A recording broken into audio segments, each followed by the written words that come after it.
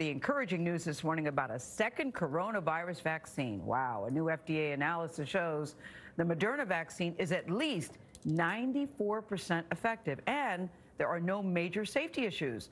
It could be approved for emergency use as soon as Friday. Our lead national correspondent, David Begnaud, is at UC Davis Medical Center in Sacramento this morning. David, you had exclusive access as the first shots were given. What are you seeing there?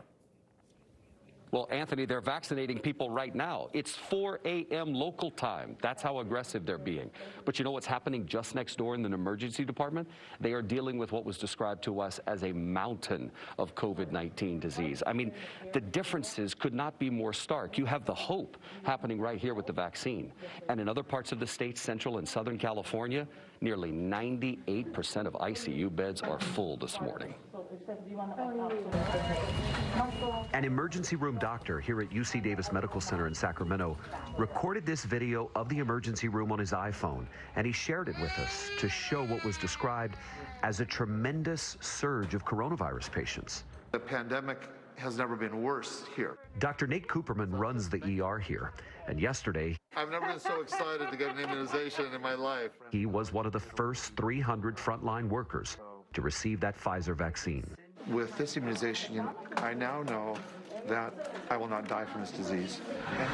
CBS News had exclusive access when 4,875 doses arrived in one box Tuesday morning, 3 hours ahead of schedule, thanks to the FedEx delivery man who said he was just doing my part. And because of that, the wheels were in motion. As soon as they came off the truck, first stop is the pharmacy to start opening the box.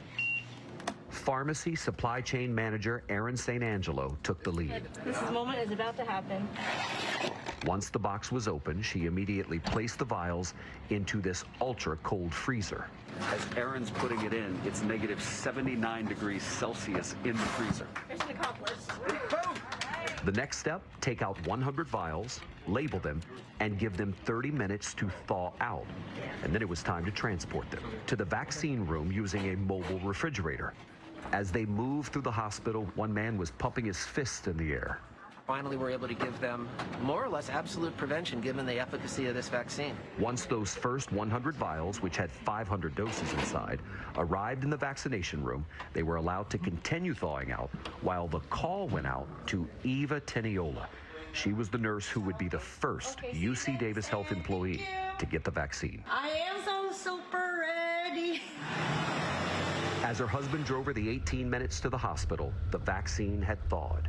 It was then mixed with saline solution and given to Teniola right after she arrived. Yes, just this thought.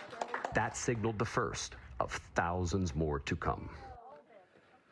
You can see how excited Eva and her coworkers are. This is the Pfizer vaccine. Moderna's is up next. They could get approval as early as Friday, and Gail, they could be giving Moderna's vaccine to frontline workers as early as next week. David, thank you.